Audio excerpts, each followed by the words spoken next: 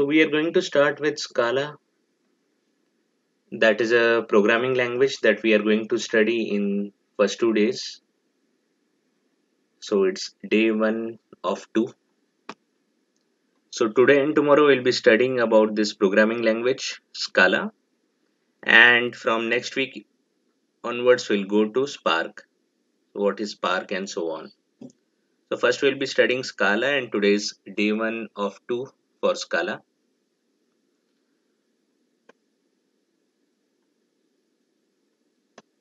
So we'll be studying Scala and it is used a lot for a Spark programming. So that is the reason we are studying Scala. What is Spark and all will go in more detail when we start with Spark in next week. So first let us try to study what is Scala. What is Scala? So Scala is a programming language that runs on a JVM.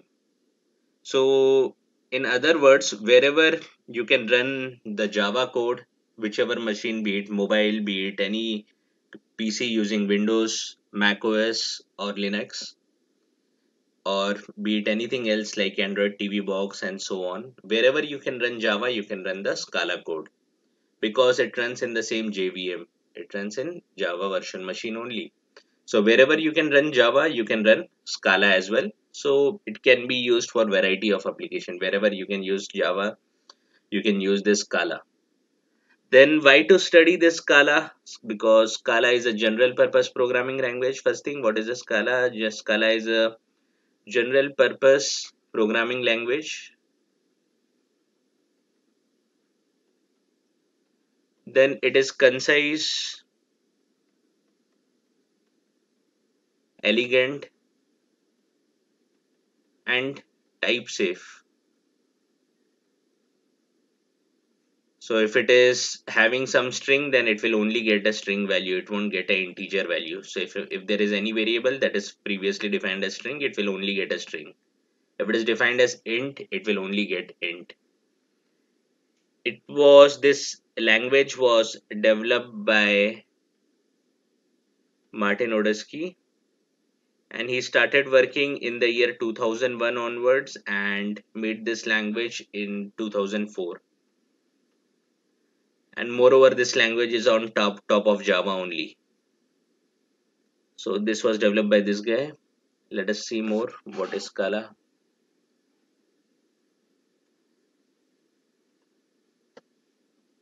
Scala is statically typed.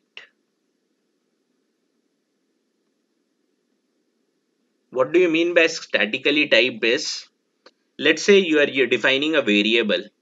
So you to define a variable over here, you have to use var. So var stands for variable. So I'm defining a variable. Let's say I'm defining a variable and giving the name to a variable as x. And I say variable x is equal to Harish. So if you have any programming knowledge before, then you know that a variable can be an integer, that is, it can have numbers. You can store a numbers into it like 1, 2, 3, 4. It can be a float. I'm writing some basics only. It can be 1.1, 1.2, 1.3, and so on. It can be a character, that is, it can have A, B, C, D, and so on. It can be a string. I will not go more into details. These are only basics. It can be like Harish, something XYZ, ABC, and so on. So these are some basic data types that we use. There are others as well. For now, that this much only. So integer is like something it will store integer value without a decimal 1, 2, 3, 4. Float is with the decimal. Character is a single character A, B, C, D, and string is a multiple characters Harish, XYZ, ABC, and so on.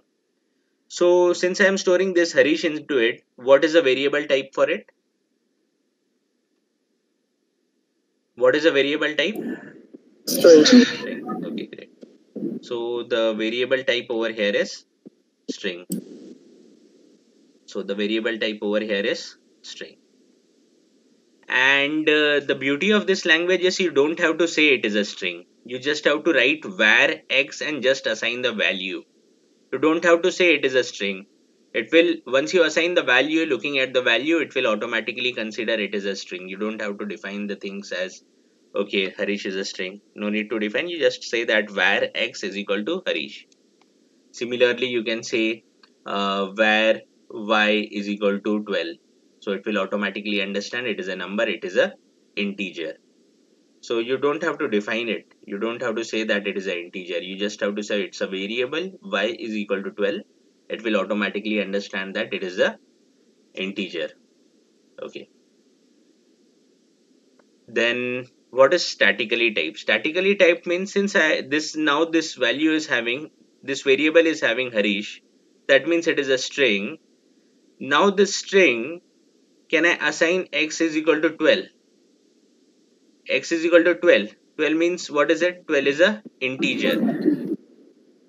So 12 is an integer. Can I assign 12 to x? No, because x I have already used and x is a string. So if I put 12 to x, it will say that, it will give you the error saying that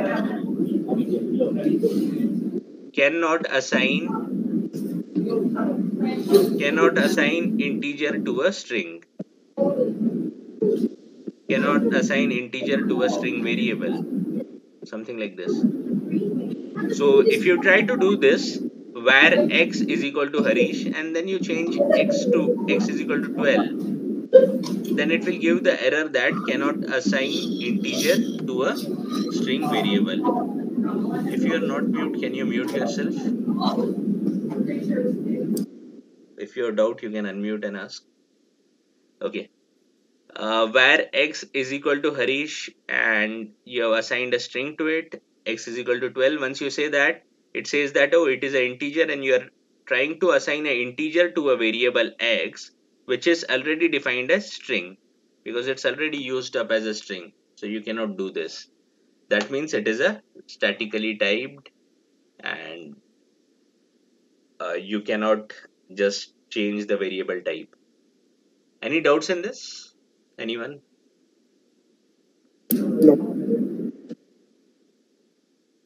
Anyone, any doubts? Just stop me in middle and ask. We'll go to next thing. It supports mixed paradigm. That is, you can use this programming language as a object oriented programming language. Oops. That is object oriented programming language. That is oops. Or else you can also use it as a functional programming.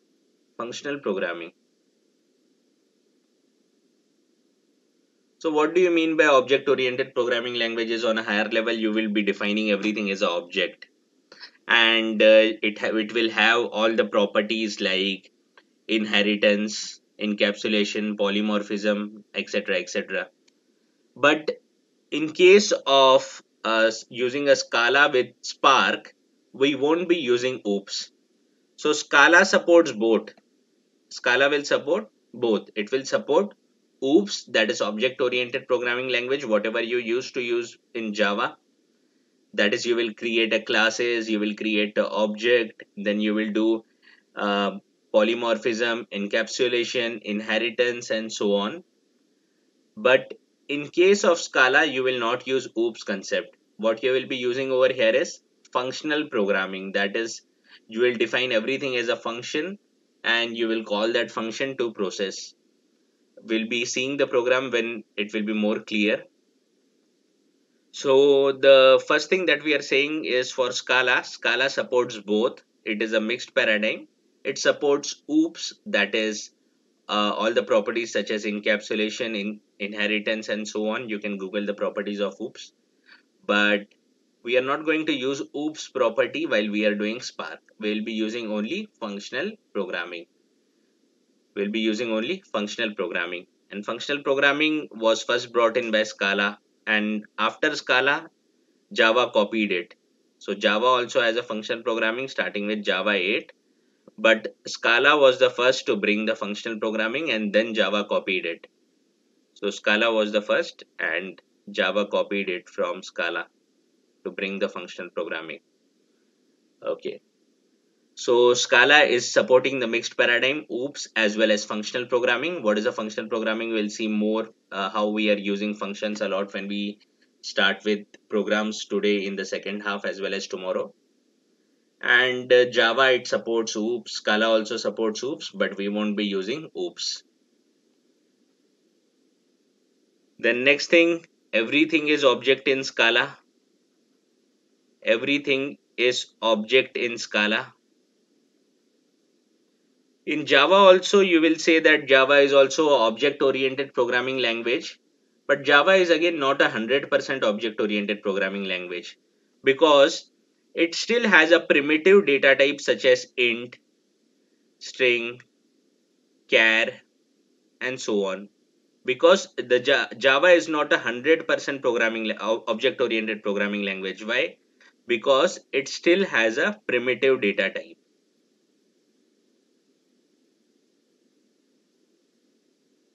Java still has a primitive data type.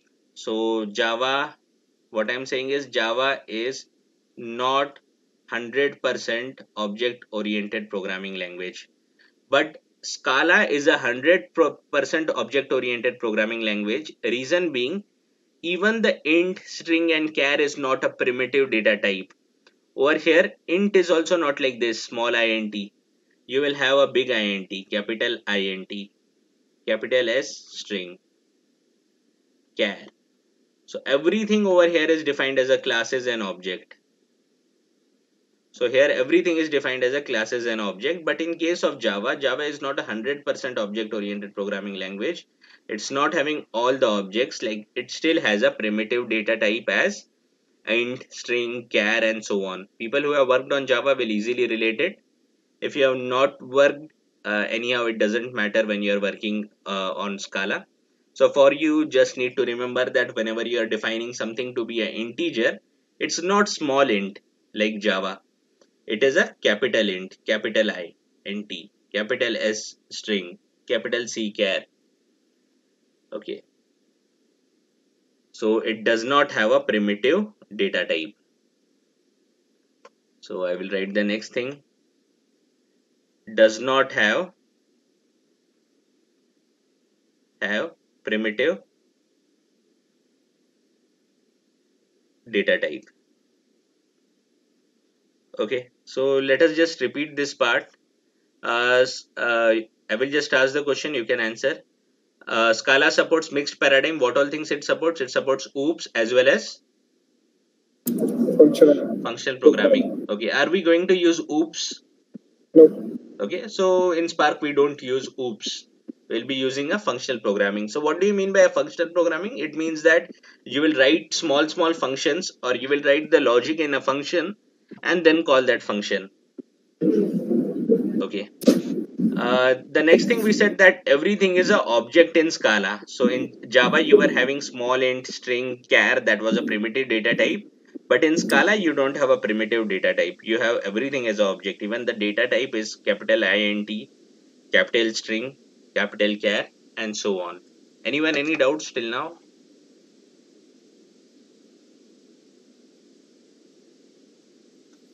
No. Okay. Let's see more detail about Scala. So it supports functional programming.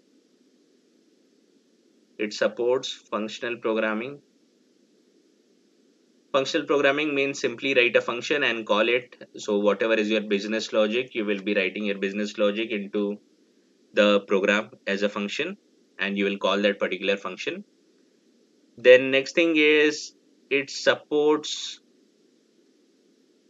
mutable and immutable. So what do you mean by a mutable and immutable is, in case of mutable, you will be defining it as var x is equal to ABC. So what is this ABC? Is it an integer, float, character, or a string? String. String, okay. String. Okay. So did I say it is a string over here? No, I did not say anything. It will automatically take that it is a string. I just said that where x is equal to ABC. And let's say I say x is equal to XYZ. Is it a string, integer, char, or float? String. Okay, so it is again a string. So can I change the value from ABC to XYZ like this? Yes. Yes, right? Because I am just assigning a string. If I assign some other thing, let's say if I assign some other thing, let's say I write over here as 12. So 12 is an integer. So it will definitely give you an error. How can you assign a 12 that is an integer to a string? But let's say I am just assigning the same thing that is a string, I can do that.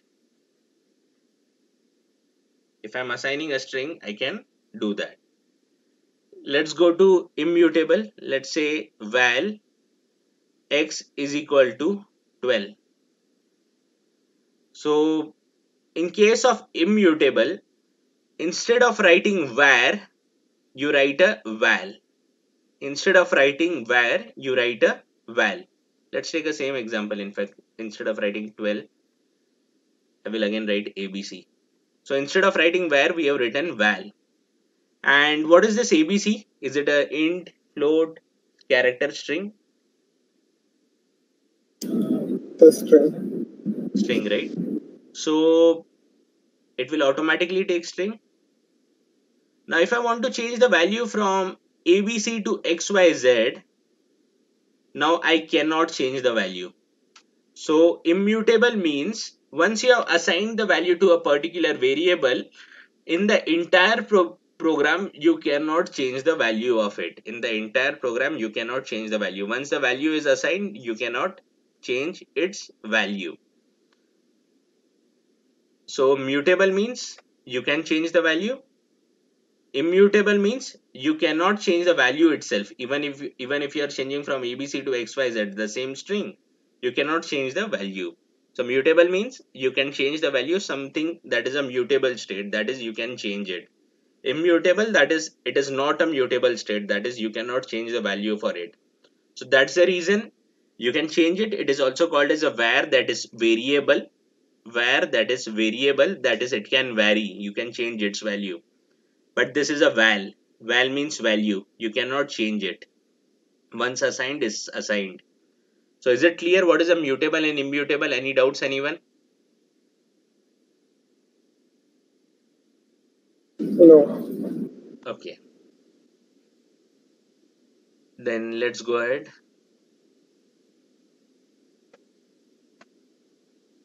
Next thing, function are first class citizen.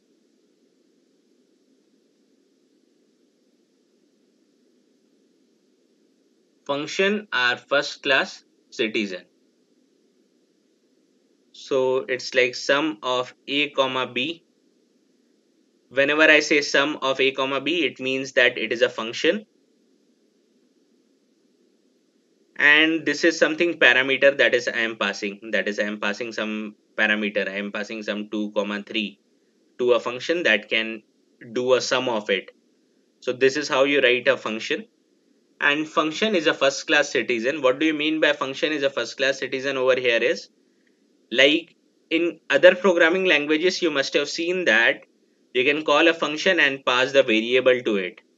But in case of Scala, you can also do this, sum of difference of something. That is, in the first example, you were passing the variables. A and B was a variable. It was a variable. That is, you were passing a variable to a function. And what this function will do, it will be writing some logic so that it can add the value, add 2 plus 3. But in this case, what we are doing over here is, this is a function and this is also a function. So both are function. And if you see over here that We are passing a function to another function. We are passing a function to another function. So this is called as a passing function to a function. We'll be seeing this in a program as well. So in case of Scala, instead of just passing a variable, you can also pass a function to a function. So that is the reason it is called as a function as a first class citizen. It was first introduced by Scala in the year 2004. Then Java copied it in Java 8. So you can also do this in case of Java as well in Java 8. Moreover, once you are studying Spark, once you apply for job, then in that case either you will be working with Spark with Scala, probability is more than 50-60%. You will be working on this. You will be working on Spark with Java for around 25% or 20%, I will say. Python again 20%, depending on where you are going.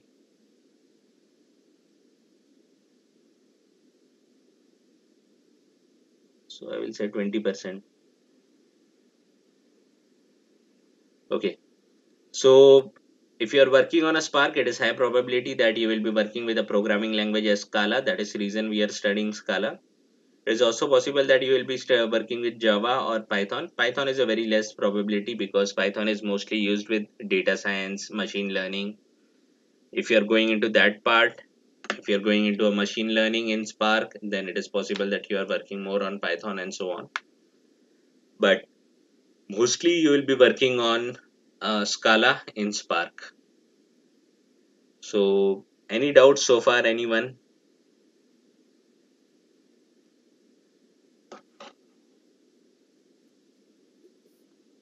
No. Anyone, any doubts? No doubt.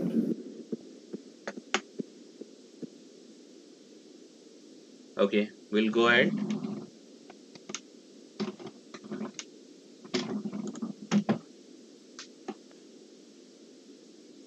So why we are studying Scala? It is more flexible. You already saw that we don't even have to define a variable type. We don't also say that it is a string x is equal to abc. Even you can say that, but it is not mandatory. So you can just assign the value and it will be understanding whether it is a string or integer. It is more flexible, improves productivity.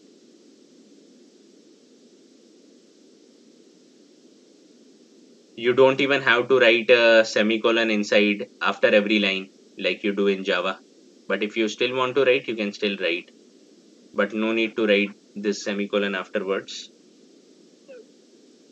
It runs on JVM only, the same Java virtual machine where the Java code runs. So it is something like this. Once you write a Scala program, you give it to a compiler, Scala C. So that will compile for you. After compiling, it will make a bytecode. The bytecode will be running on JVM.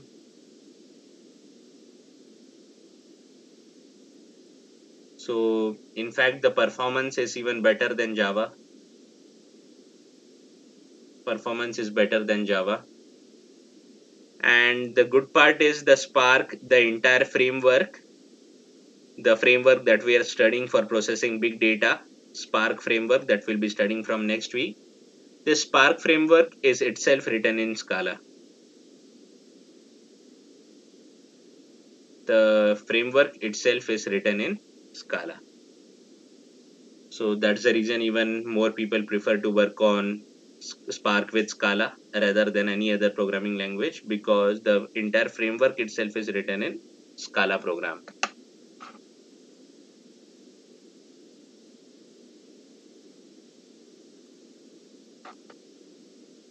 So is this Scala programming language only used in big data? No, it is used for web development, used in Spark, used in scalding, which is like a map reduce programming only for processing big data. Then it is used in Neo4j, which is a NoSQL database to store the data. It is a graph database. So basically it is used at many places. You can use Scala for any other thing wherever you can use Java for. So wherever you can use Java, you can also use Scala.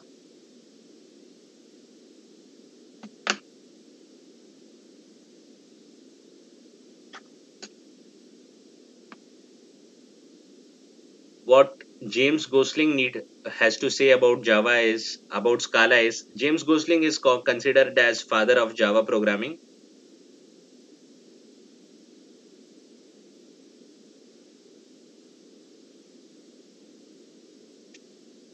It is considered as he is considered as father of Java programming language who wrote Java himself. And he says that if I were to pick a programming language other than Java, it will be Scala. So if he wanted to pick any programming language, he says other than Java, it will be Scala.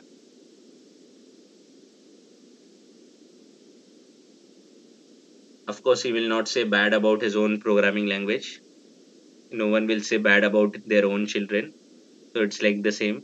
So he's saying that if I was to pick any programming language other than Java, it will be Scala.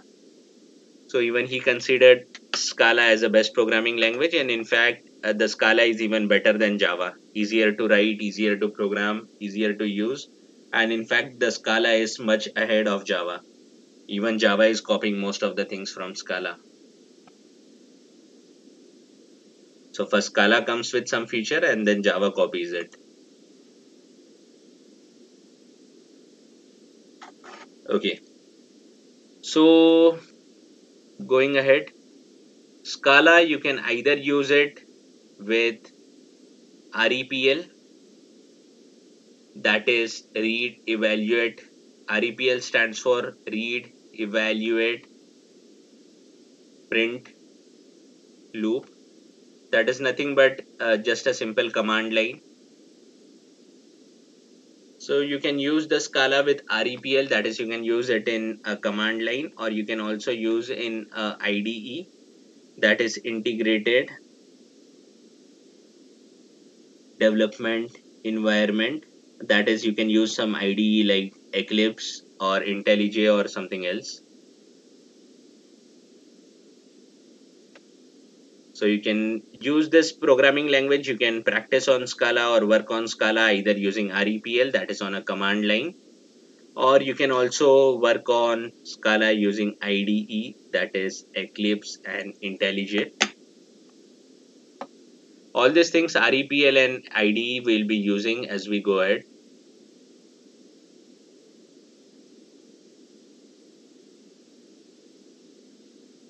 Let's go ahead.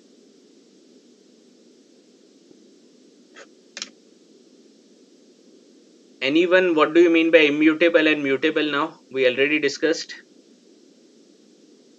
How do you define immutable? Well, Well, how do you define mutable? well, Okay, once defined, can you change the value of immutable? no, No, that is you can only read from it once you have given the value. Can you change the value of mutable? yes, Yes, that means you can read as well as write. Okay, so this is about immutable and mutable. We already discussed this before.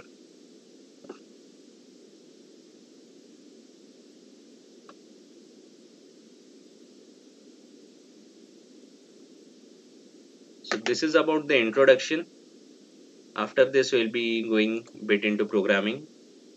For going into programming, let's see what we need to do.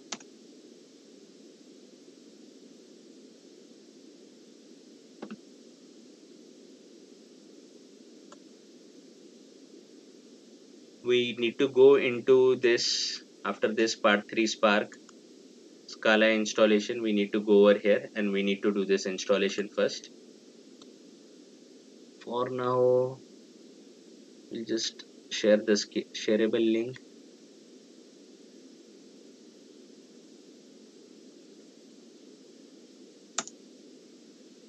Okay, so I have shared the link over here. You can just click on this link and go over here. And we need to do this installation. It is having two parts. REPL, that is for command line, and the second part over here is for IDE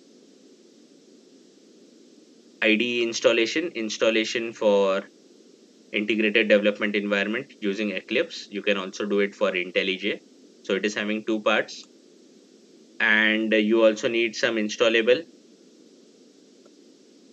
So this is a Java. You need to install Java first, and then you need to install Scala as well. This is Scala.